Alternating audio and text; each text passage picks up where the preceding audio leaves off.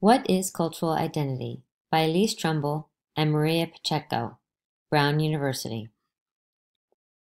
Children begin to develop a sense of identity as individuals and as members of groups from their earliest interactions with others.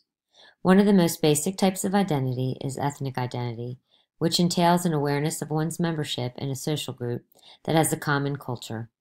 The common culture may be marked by a shared language, history, geography, and frequently physical characteristics. Not all of these aspects need to be shared, however, for people to psychologically identify with a particular ethnic group. Cultural identity is a broader term. People from multiple ethnic backgrounds may identify as belonging to the same culture. For example, in the Caribbean and South America, several ethnic groups may share a broader, common Latin culture. Social groups existing within one nation may share a common language and a broad cultural identity, but have distinct ethnic identities associated with a different language and history. Ethnic groups in the United States are examples of this. Anthropologists and other scholars continue to debate the meaning of this term. Garcia refers to culture as the system of understanding characteristics of that individual's society or of some subgroup within that society.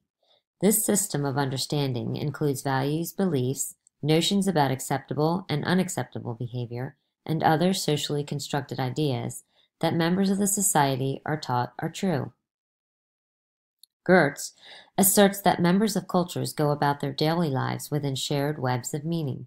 If we link Garcia and Gertz's definitions, we can imagine culture as an invisible webs composed of values, beliefs, ideas about appropriate behavior, and socially constructed truths. One may ask, why is culture made up of invisible webs? Most of the time, our own cultures are invisible to us.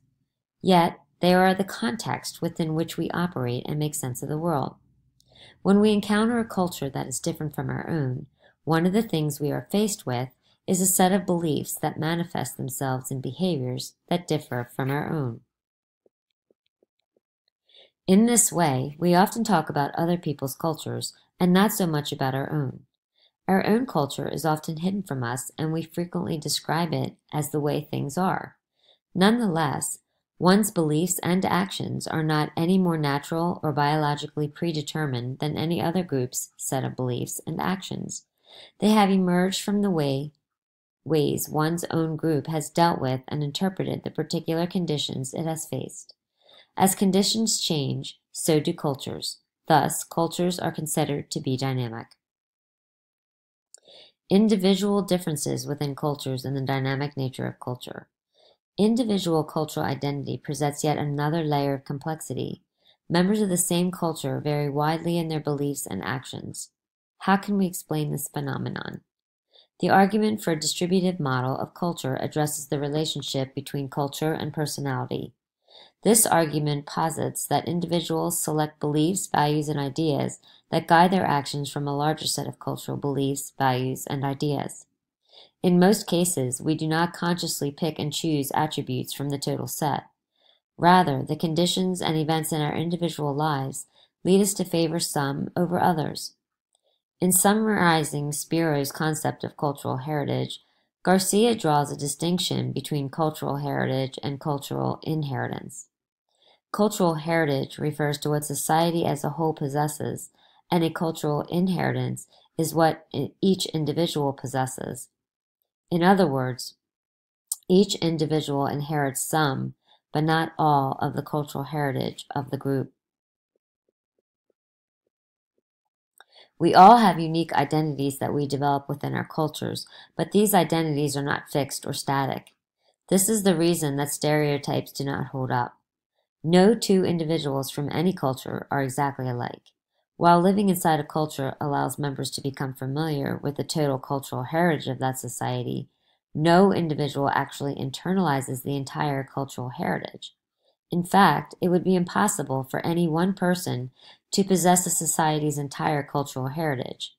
There are inevitably complex and contradictory values, beliefs, and ideas within that heritage, a result of the conditions and events that individuals and groups experience.